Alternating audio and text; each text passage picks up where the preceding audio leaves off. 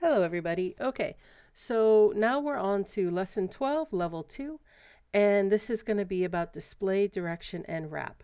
So we're still talking about organizing content with Flexbox. Um, and like I said, some of my students have found this a little challenging. So we're just going to make the tutorials, and they're updated because it seems like code.org has updated their curriculum. So if you look back at the tutorials from 4, 5, 6 years ago, they're slightly outdated. So we're going to update things and give everybody a resource to do this and be amazing. Here we go. All right. So, um, okay. So first up, I want to point out a couple things. The instructions are here, and we're going to go through those. But right here, next to that, is the help and tips. If you click on this at any time, it is going to show you a lot of little documents that will help you with this specific level. So if I click on div tags, it will actually tell me about div tags. And then I can go through and I can read through this if I'm struggling. And so it has for div tags and container properties and classes and all the stuff that you need to succeed. The other thing that I want to point out is here, if we click on this triangle, this shows us actually all the lessons and all of the levels for everything. And if we go to View Unit Overview, it's going to take us to this. So again, here's all the lessons. And next to each lesson is a lesson resource. So if I scroll down here and go to lesson 12 and click on lesson resources, it will open up specific information that will help me with this lesson. So vocabulary, what is a Flexbox? Well, it's a layout model in CSS for displaying items. What is a div tag? So it's the HTML division tag called div for short, is an element that lets you group sets of content together in a container. All right, so I've got some vocab here. This is a code that is being introduced. So there's the start tag, there's the end tag. And then the resources, this is the thing that I really love. You can open up a handout. So if I open up this handout, yeah, there we go. So if I open up this handout, it gives me a cheat sheet to help me with this level. So the main properties, and then if I scroll down, additional properties. So lots and lots and lots of great resources to help me with this level. All right, so let's get into it. We're going to go back to instructions. So it says display, direction, and wrap.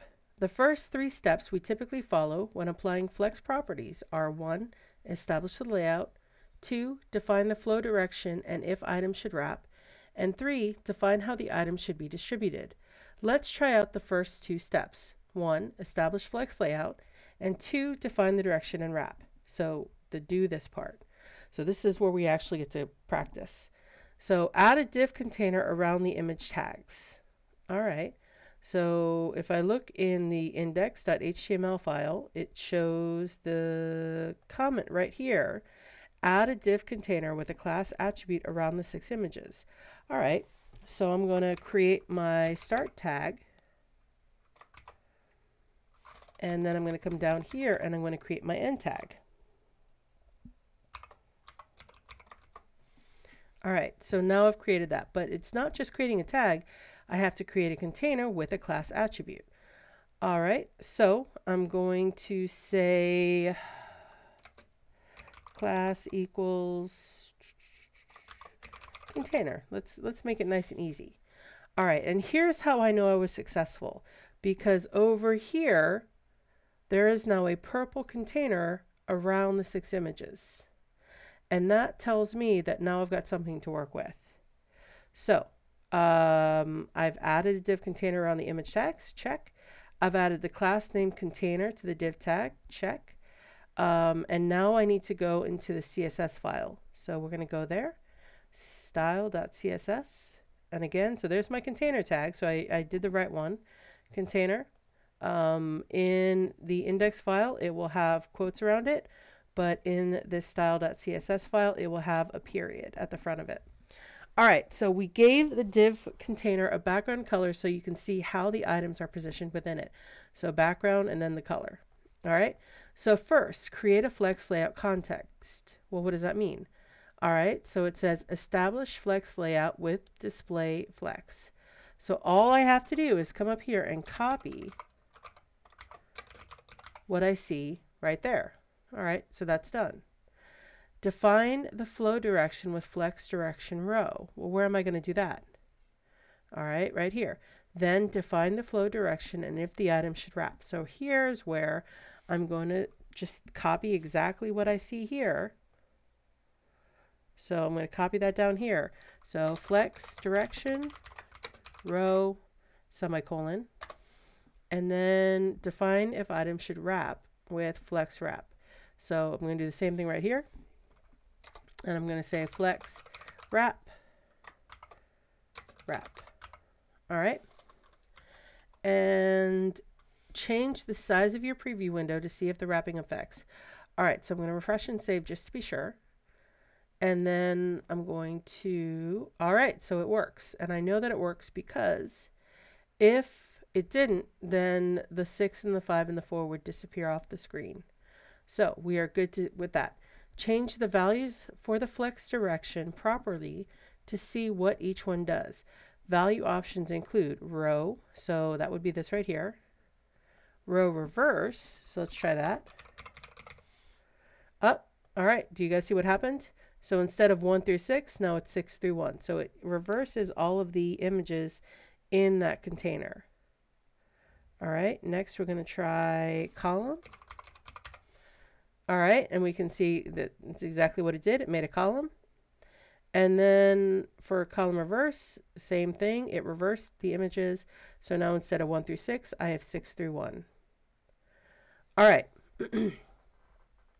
So we did that part. So now it says change the values for the flex wrap property to see what each one does. Value options include wrap, no wrap, and wrap reverse. All right, so I'm going to turn this back to row. And we're going to come down here. So we know what wrap does. Wrap means that when I smush the browser, whatever's on the line, instead of going off the page, will wrap down to the next line. So what happens when I press no wrap? All right, there we go. Exactly what I said. So instead of it going to the next line, it goes off the page. All right. And then there's one more for us to try, and that is wrap reverse. So now let's see what that does. Oh, so it wraps, but it wraps upward instead of downward. All right, so the 1 through 6, instead of 6 coming down here, it goes up there. All right, that's cool to know. And then one last thing I want to point out before we say we're done with this level is this button right here.